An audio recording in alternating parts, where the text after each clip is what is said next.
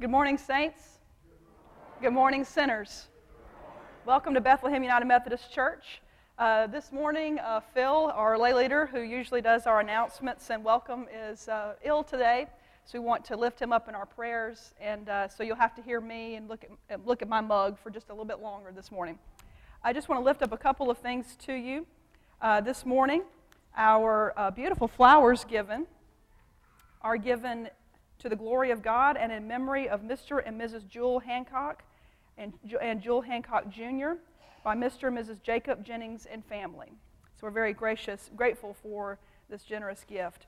This morning, during our offering time, in your bulletin, there is a little insert about Sarah and her family from Epworth Children's Home. There's an envelope. We hope that you'll be able to give as generously as you can today towards our Epworth Labor Day offering, our Workday offering. And if not, I'm sure there'll be other times this week that you can drop that off, or you can give it next week. We will always send any monies given to Epworth all throughout the year, but we certainly appreciate you giving out of the generosity of your heart today. All right, well, that's all I have this morning, so why don't you stand with me? No, actually, remain seated. The choir is going to do their standing.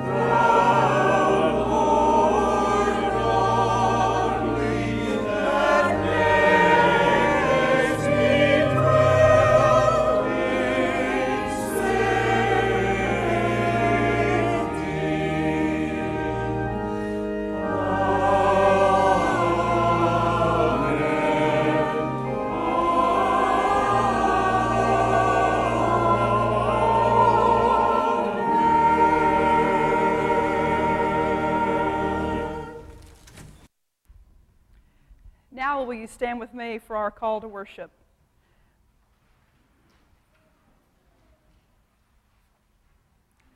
Those who trust in the Lord cannot be moved, but abide forever. Our help is in the name of the Lord.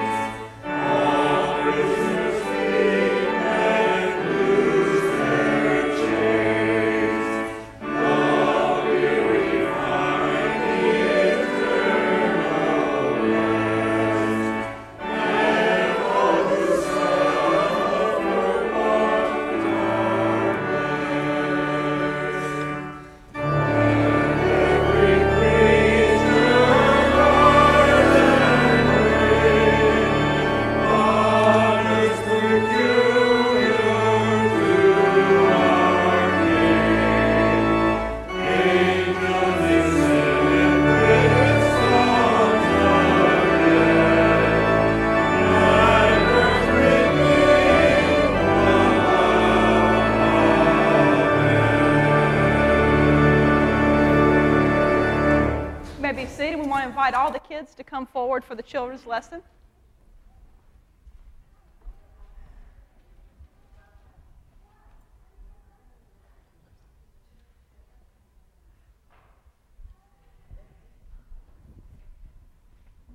Come on down.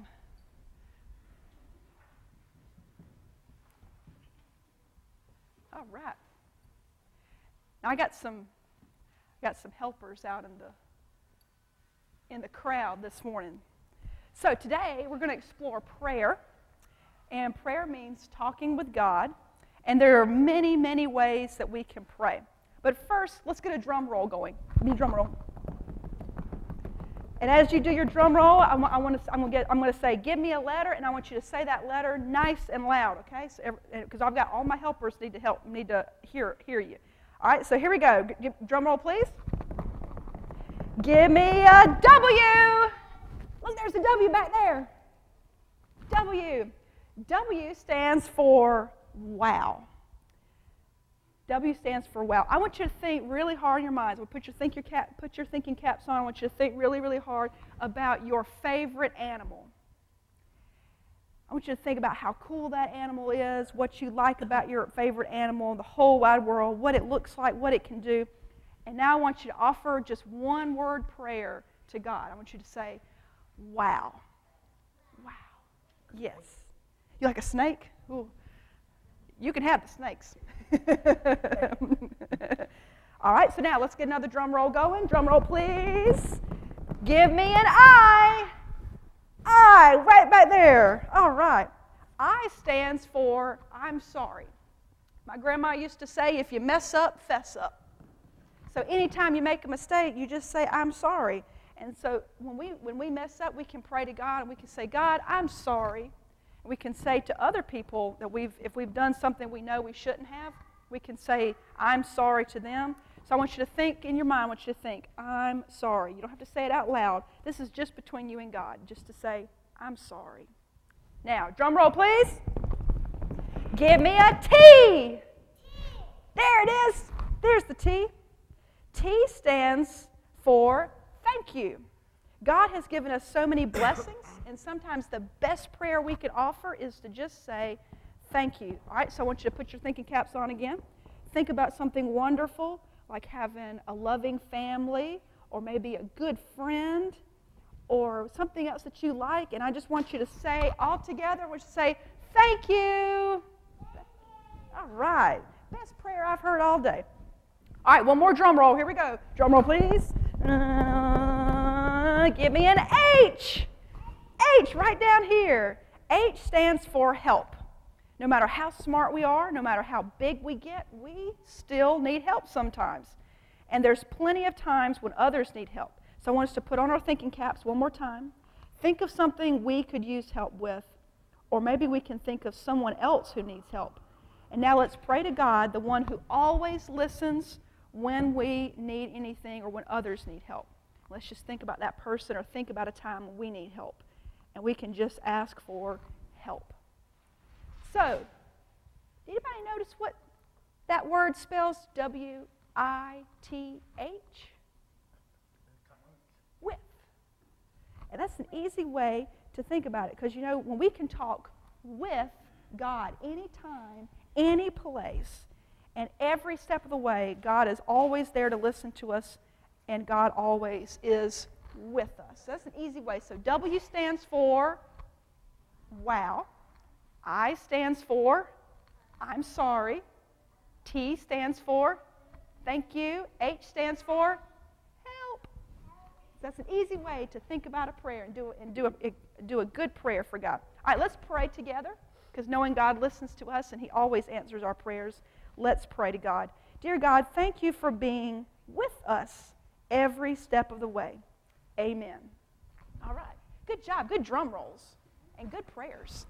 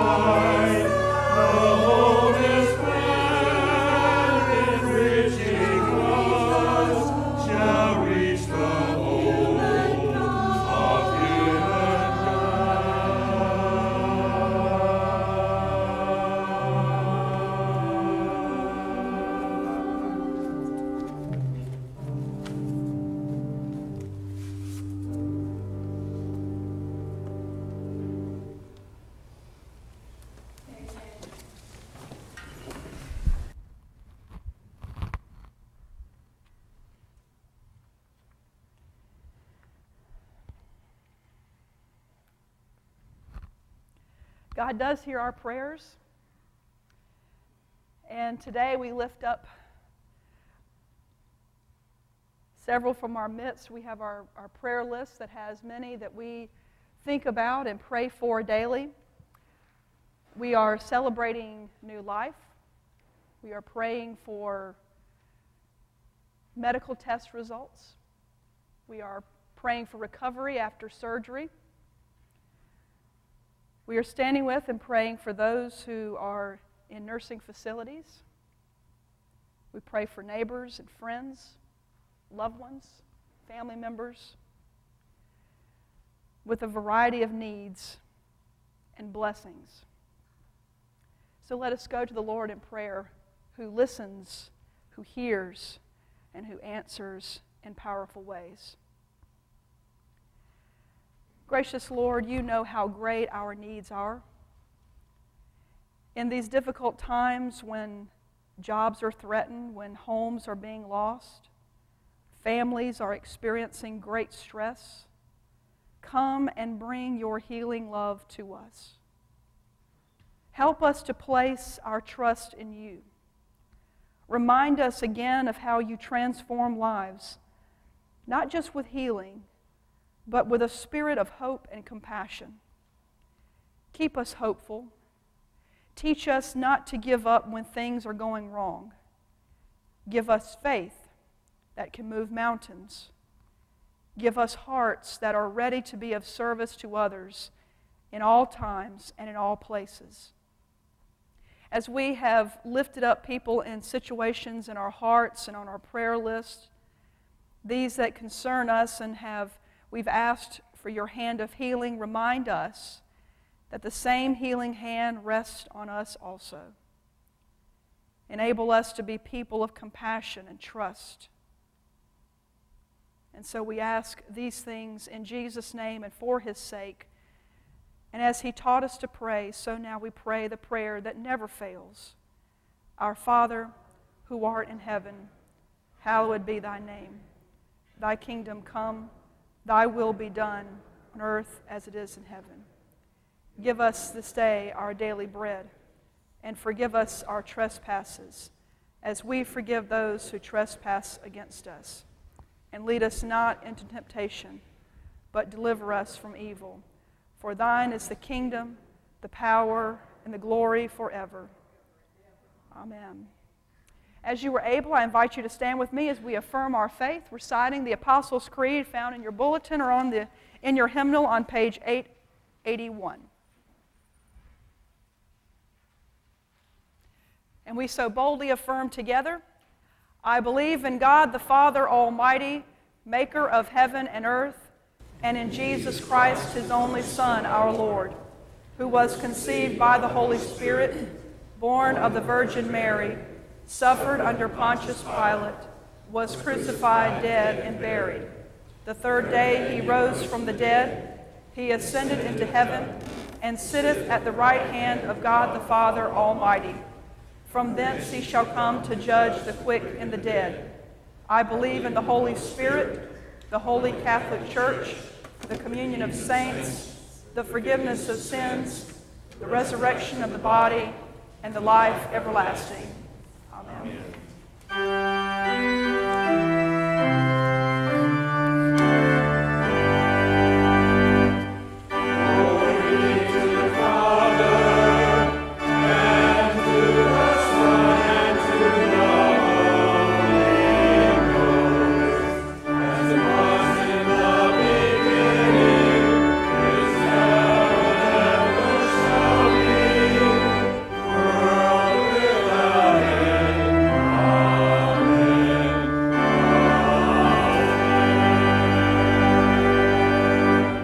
Forgiven and reconciled people of God, let us offer ourselves and our gifts to God. You may be seated.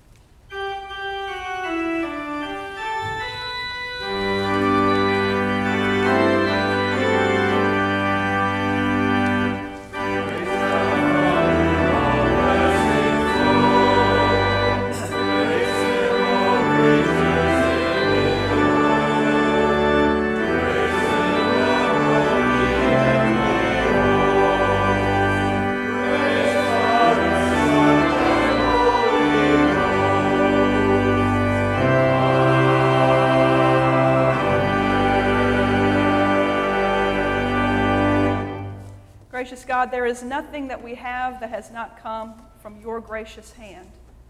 We are so thankful for the blessings of life that you give to us. And so in this moment, as we give a portion of what we have to you, we offer it in praise and thanksgiving in union with Christ's offering for us. We pray these things in Jesus' name. Amen.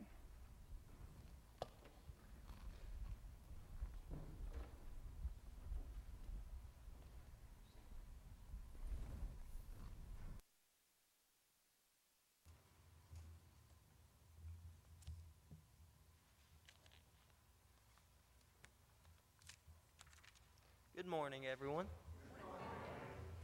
Today I will be reading from Mark chapter 7, verses 24 through 37.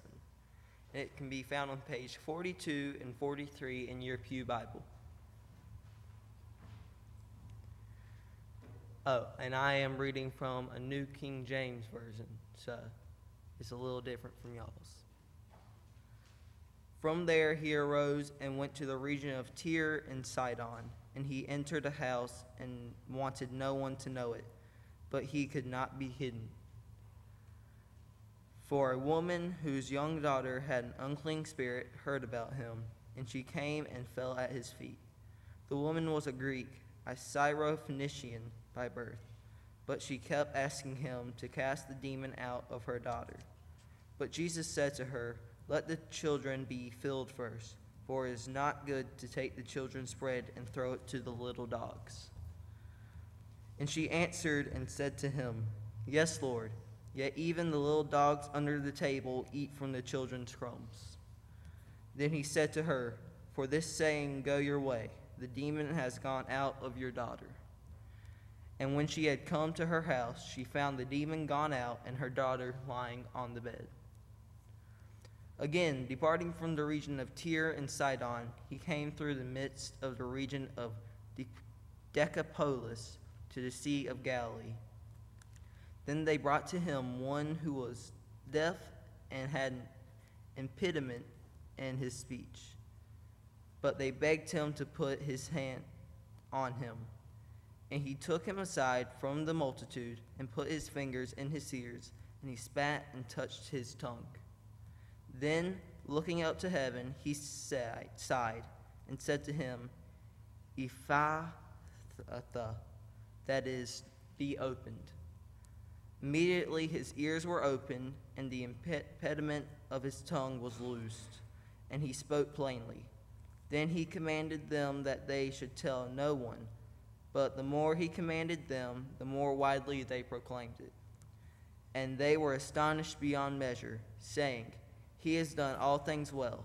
He makes both the deaf to hear and the mute to speak." The word of God for the people of God. Thanks be to God.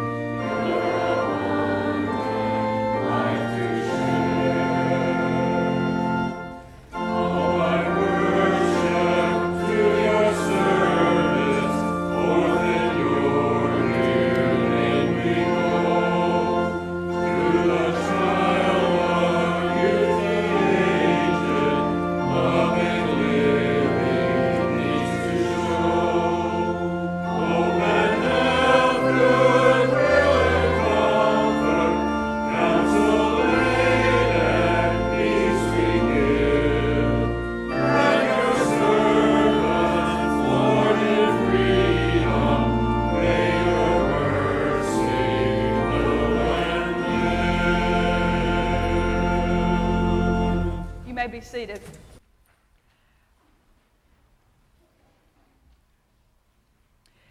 J. Kessler, who is the author of Being Holy, Being Human, he said that one of his goals in life is to wind up with 8 men who are willing to carry my handles. To have 8 men who are willing to carry my handles. To have someone in death that's willing to be there. And also we want people that will say good things about us too, right? And that says a lot about having someone there for you to carry you at your last. But I also find it striking to strive for a life that has people who will carry your handles now in this life. To have friends who will carry you when you are at your worst and at your lowest. Now, our scripture passage says a lot. And some of those things may be disturbing about Jesus saying, well, I'm not going to do anything for you because you're kind of like a dog. That is a striking statement to make, especially coming from Jesus. And there's a whole lot of things that we could talk about. But I just want you to notice a small but very important part to both of these stories. They show someone else coming to Jesus on behalf of another. The little girl and the deaf man don't approach Jesus alone, or even at all. They are aided by others. The little girl is brought in memory by her mother. The little girl is absent. And the deaf man is literally carried by people around him, his friends and neighbors. And the call to us today is to approach Christ on behalf of others and actively seek the well-being of those who need help and care. Now, this Syrophoenician woman was a Gentile, and Jesus' curt response to her that he was sent to the Jews first didn't deter her. The scripture says that she begged, but the Greek translation implies that she begged and kept on begging until Jesus would finally relent and respond. And because of her intense perseverance, Jesus saw this woman's faith as even greater than his own people. Because if you look back in Mark chapter 6, Jesus goes to his hometown to preach. Went back for a homecoming service, but yet that went sour. They didn't even receive him, and he couldn't even perform any miracles there because they ran him out of town. And here is someone who doesn't have any business to be around a Jew, comes and begs him on behalf of her daughter. So this woman believed in Jesus, yes, but more importantly, she believed in her daughter. She believed and saw her daughter as one who was being oppressed by this unclean spirit, that she was absolutely deserving of Jesus' attention, and so she was willing to go to great lengths to help her, even to the point of arguing with Jesus. Now that's some gumption that I want to have. And while this little girl was not able to come with her mother, we should still recognize that many people don't feel worthy to approach God for their needs. But we can bring them with our prayers. We can bring them to Christ with our presence, with our witness. We are emboldened to share God's mercy and love to others and share the truth that we've witnessed in our very own lives. And this same kind of faith was also displayed in the deaf man's approaching of Jesus. And I want you to note here that in the first century, not being able to speak or hear clearly this is not just a story about a deaf man. This is also a man that is ostracized from his community. Physical impairment was seen in the first century as a consequence to sin. And so many deaf people in this time were barred from social and religious institutions. But this man's friends, his community, notice, and notice I say his friends, they saw his humanity. They saw him as a valued child of God, and they wanted him healed. And not just healed of his physical impairment, but also they wanted him healed to their community with others. As companions, or in situations, if we are companions to others, or in situations where we need our companions, we can give voice to God's presence and power in situations like this. And this is never more illustrated than with a familiar hymn that we may sing. Blessed be the tie that binds. We share each other's woes, our mutual burdens bear, and often for each other flows the sympathizing ear. Tear, excuse me, not ear, but tear. Faith is expressed at its fullest on behalf of others. We are not created in isolation. And we will find ourselves more deeply in community. We cannot live this life on our own. We need each other, and we need to be companions to each other. We can share each other's burdens, and we can bring each other to the healing and merciful power of Jesus Christ. And I don't know about you, but I would not be standing here today if it weren't for the faith of friends. It's wonderful to have others who will be there for you, who will pray with you and for you, who will stand beside you when the going gets rough and when you need a friendly shoulder to cry on or when you need a shoulder to carry you through. It is a great gift, the gift of friends. Amen? To have people who will stand with you, and when you can't stand, that they prop you up, they hold you up and carry you through the darkest days. Dietrich Bonhoeffer, mid-century theologian, he wrote in his beautiful book, Life Together, he said, "The Christian needs another Christian who speaks God's word to him. He needs him again and again when he becomes uncertain and discouraged, for by himself he cannot help himself without belying the truth.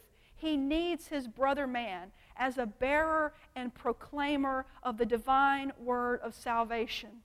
The Christ in his own heart is weaker than the Christ in the word of his brother. His own heart is uncertain, but his brother's is sure."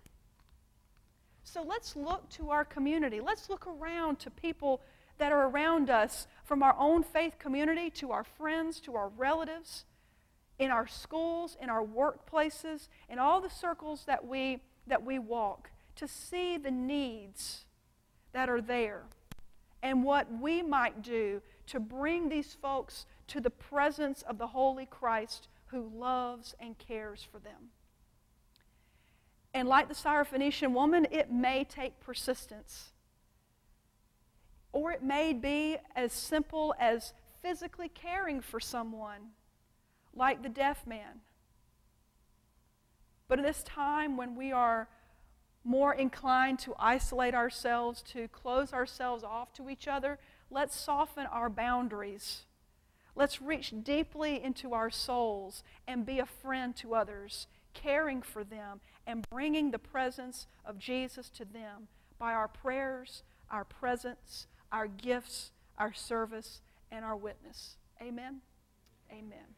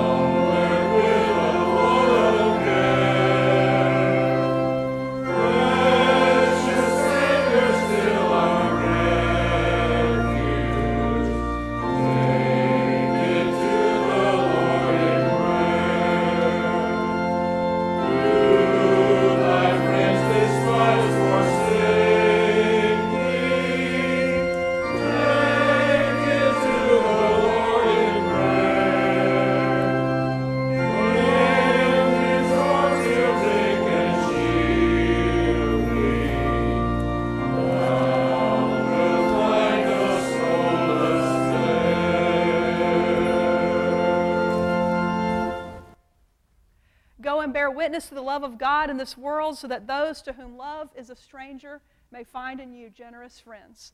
In the name of the Father, and the Son, and the Holy Spirit. Amen. Go in peace.